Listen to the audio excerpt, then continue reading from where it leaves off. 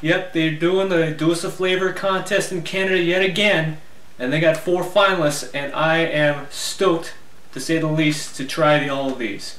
Well, it costs an arm and a leg to ship it from Canada, and trust me, I nearly had to cut off both of my limbs just to get them.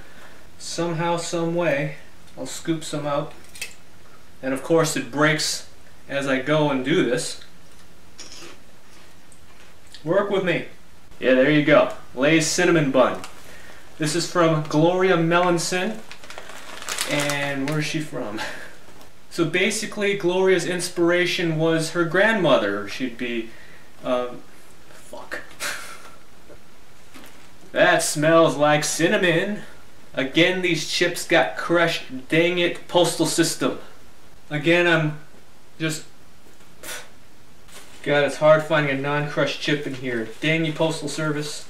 Alright, here we go. This is the best I could do at finding a non-crushed chip in there.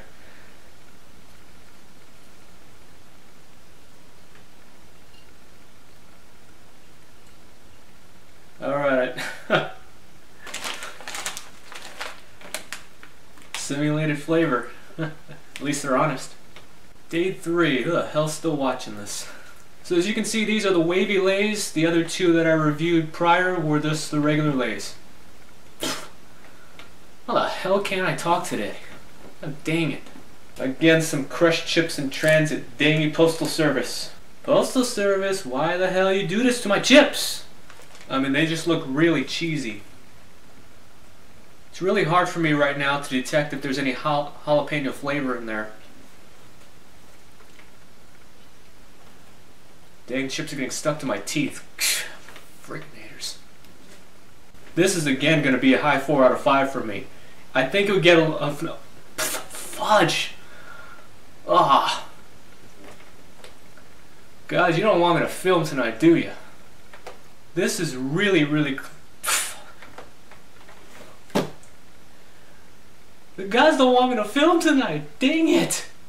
Randall Littman, I think they did you really well. Am I up for fun tonight? Yeah, at least you stuck together unlike the other chip. So Denise's inspiration, basically, I'm happy to report that these chips, because they're kettle cooked, probably that's the reason why they made the trip without being... A bunch of you guys probably know, especially if you've been watching my stuff for a long time. Shit. I'm so partial toward poutine that this is it right here.